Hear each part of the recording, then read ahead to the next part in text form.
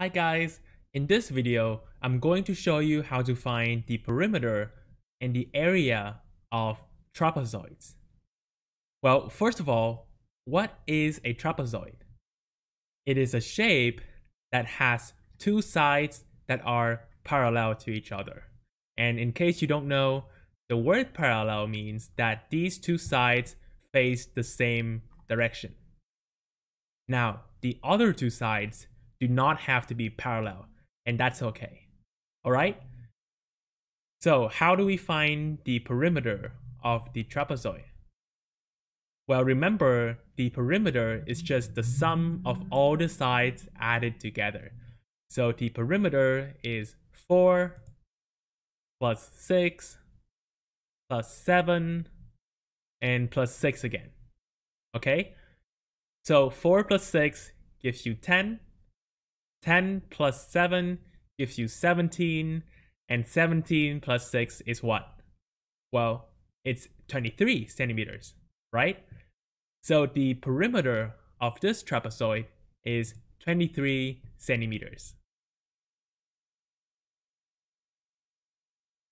Now, how do you find the area of trapezoids?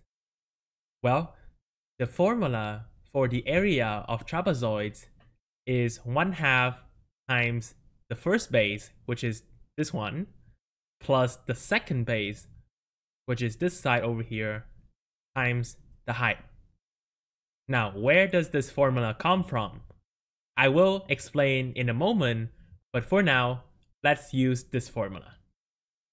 So the first base is 4 centimeters, the second base is 7 centimeters, and the height is 4 centimeters. 4 plus 7 gives you 11, and 11 times 4 gives you 44. Okay, and the last step is to take 44 and divide it by 2, and that is equal to 22 centimeters squared. And so the area of this trapezoid is 22 centimeters squared, and don't forget to put the number 2 up here because that's the unit of the area. So where does the formula come from? Well, if you look at this trapezoid, when we say we want to find the area, we want to find all the space within this trapezoid. Agree? Now, if I split this trapezoid into two different shapes, what are these two? Well, these look like triangles, right? And so the area of the trapezoid is the area of these two triangles added together. I hope that makes sense. So what is the area of the orange triangle? Well, if you watch one of my videos, you will know that the area is 1/2 times this base times the height. Okay? And the area of the yellow triangle is also 1/2 times the second base and then times the height. Now, if you look at both of these expressions, you can see that they both have the 1/2. So we need to factor them out. Instead of writing base 1 times the height and base 2 times the height, I'm just going to write it like this, which means the same thing. And the last step is to factor out the h inside these expressions. Okay, so I hope that makes sense, and this is where the area for the trapezoid formula comes from. Let's do one last problem for today. So we have this shape, and we want to find the area of this shape. Now, first of all, I'm going to tell you that this is a trapezoid. Why is that? Well, that's because the first side is parallel to the second side. And that's the definition of a trapezoid. The two sides over here do not matter. Okay? And so the area of the trapezoid is 1/2 times the first base plus the second base times the height.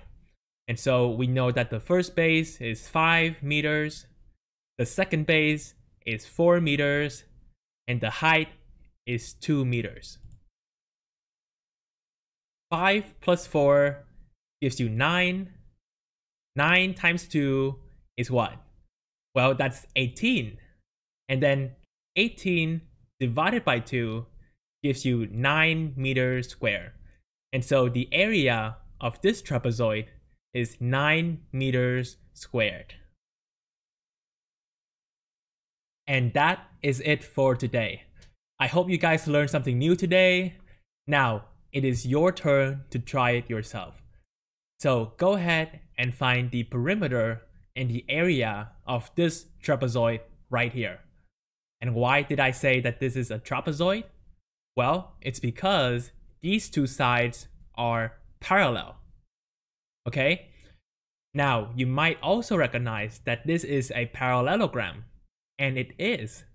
And so if you use the formula for finding the area of the trapezoid, and then you use the formula to find the area of the parallelogram, both of those formulas will give you the same area. Alright? And so if you like this video, please hit the like button, and also don't forget to click the subscribe button if you haven't already. With that being said, I hope you have a good day, and I will see you guys in the next video.